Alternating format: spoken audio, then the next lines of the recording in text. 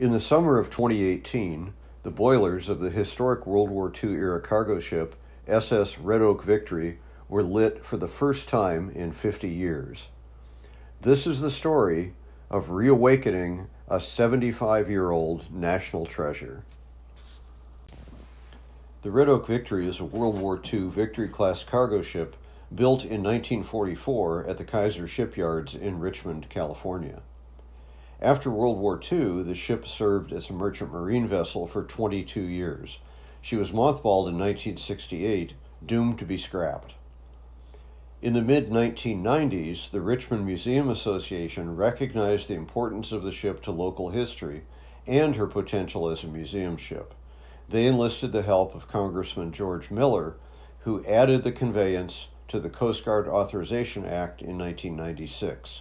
The ship was relocated to Richmond in 1998. The Red Oak Victory is one of only 3 remaining Victory ships in the world. An all-volunteer crew has been maintaining and restoring the ship for the past 20 years in anticipation of getting the ship fully operational again. After considerable planning, the time had come, finally, to light off the Red Oak Victory's boilers.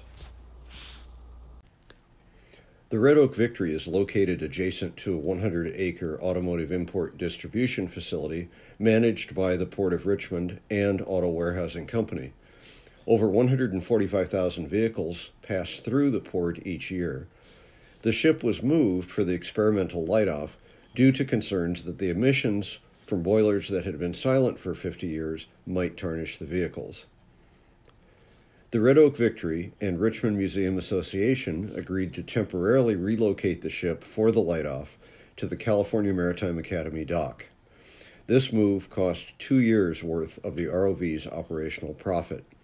For the Red Oak Victory volunteers, this light-off capped off over 20 years of hard work and dedicated effort.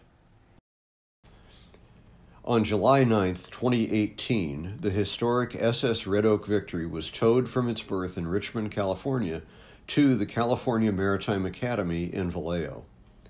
At Cal Maritime, the crew had 2 main objectives. The first was to evaluate and identify engine room components that need to be repaired so that the ship can once again operate under her own power.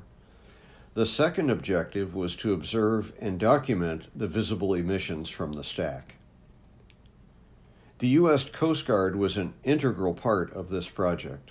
1 or 2 representatives were always on board during the engine work.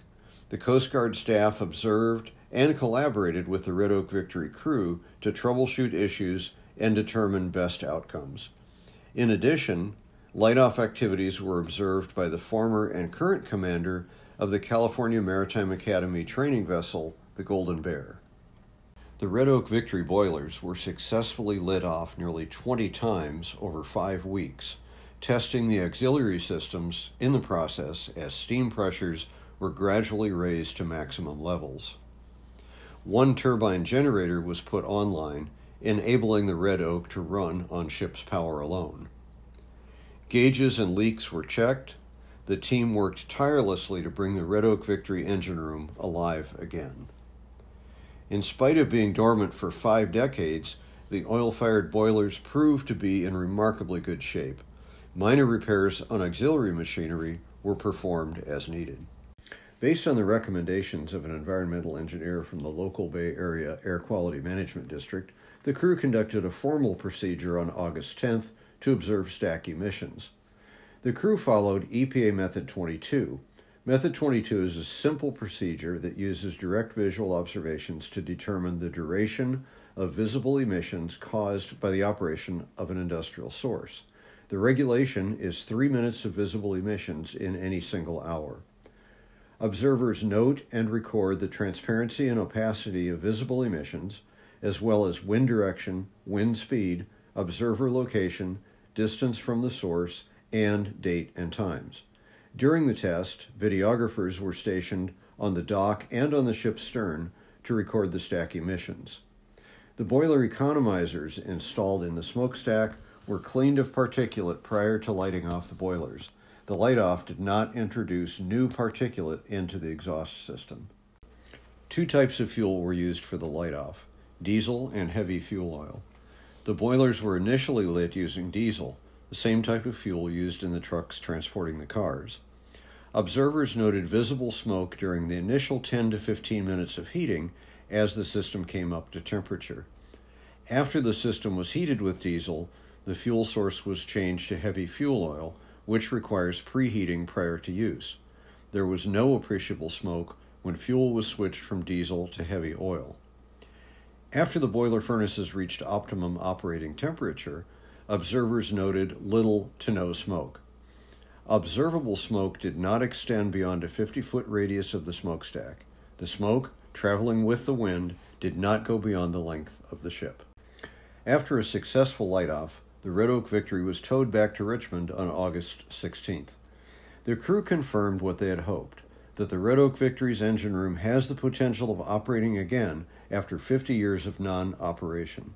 The next step is to get the ship fully operational to take passengers on the San Francisco Bay. This journey involves continued restoration and engine work at the ship's current location and moving the ship to dry dock to complete U.S. Coast Guard required repairs to the structure of the ship. To make all of this a reality, we need both funding and volunteers. To learn how you can help, visit our website at redoakvictory.us.